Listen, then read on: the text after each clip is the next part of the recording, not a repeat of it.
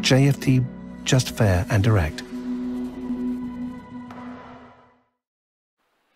Good morning everyone and welcome to JFD's daily market review for July the 9th. I am Charalambos Pissouros, senior market analyst here at JFD, and I will talk about yesterday's main market movers, what's my opinion moving ahead, what are today's important events and how they could affect the markets. But before we start, let's read our disclaimer. The content we produce does not constitute investment advice or investment recommendation, should not be considered as such, and does not in any way constitute an invitation to acquire any financial instrument or product. I will leave you a few seconds to read the rest, and then we will jump into our analysis.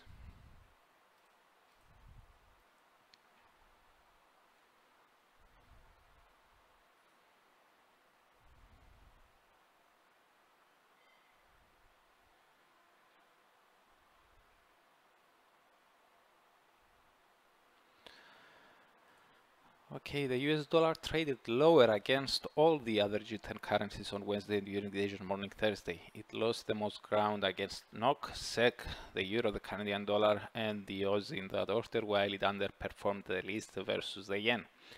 Now, the tumble in the dollar, the relative weakness in the Yen, and the fact that the Aussie and the Loonie were among the main gainers suggest that risk appetite rebounded again at some point yesterday. Indeed, although major EU indices continued sliding, things changed during the US session, with all three of Wall Street main indices trading in the green, gaining on average around 1%. It is worth mentioning that Nasdaq was up 1.44%, hitting a new all-time high. The positive investor morale rolled over into the Asian session today, with Japan's Nikkei 225 and China's Shanghai Composite rising 0.52 and 1.01% respectively. Although infected cases from the coronavirus continued to accelerate yesterday, getting closer to their daily record, investors decided to retake risk, pushing equities up and safe havens down. With no clear catalyst behind the rebound, yesterday's market action confirms our view that Tuesday's slide was just an opportunity for some investors to lock profits after a decent winning streak.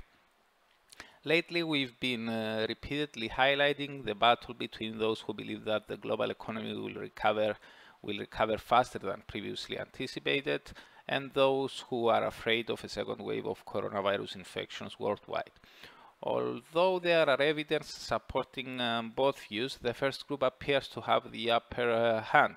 Therefore, we will hold the view that as long as most economies around the world continue to ease their lockdown measures, the recovery is likely to continue, which means more gains for equities and risk-linked assets. We repeat that in order to change our view, we would like to see more lockdown measures being reintroduced around the world, something that may result in a second hit to the global economy.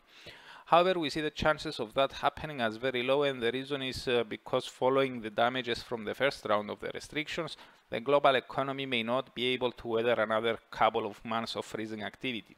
Thus, governments may not be willing to take the risk.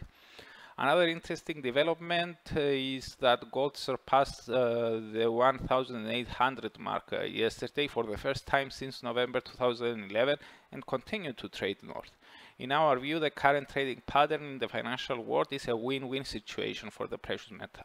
During periods of market optimism, it gains due to the broader weakness in the dollar, while when investors are nervous and afraid, it still gets benefit as it acts as a safe haven itself.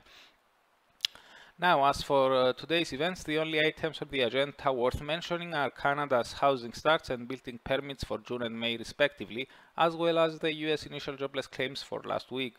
Canada's housing starts are expected to have increased to 198,000 from 193,500, while no forecast is available for building permits. The US initial jobless claims are forecast to have slowed again to 1.375 million from 1.727 million. So that's it from me.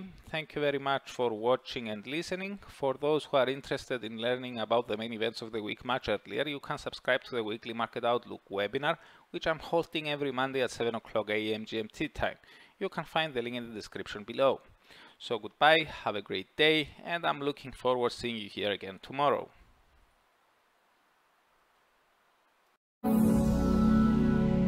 JFT, just fair and direct.